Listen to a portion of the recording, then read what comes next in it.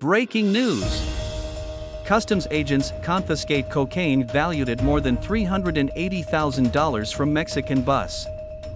Customs and Border Protection (CBP) officers in Texas have successfully intercepted a significant cocaine shipment with an estimated street value exceeding $380,000. The seizure took place during a routine inspection of a bus arriving from Mexico. CBP officials reported that the interception occurred at a border crossing in Texas. During the inspection of the bus, officers discovered a hidden compartment containing numerous packages of cocaine. The contraband weighed a total of several kilograms.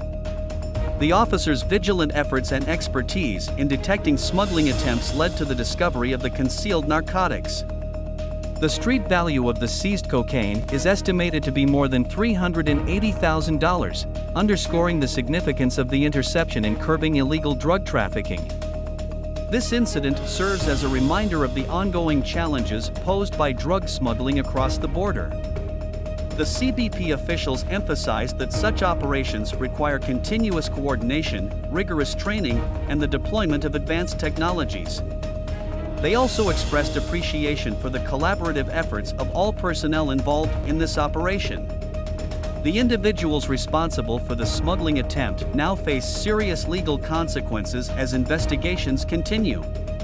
The seized cocaine will be turned over to relevant authorities for further analysis and legal proceedings.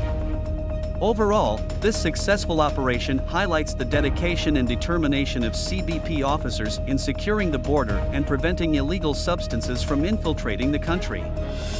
It underscores the ongoing need for effective border security measures to counter the persistent threat of drug trafficking.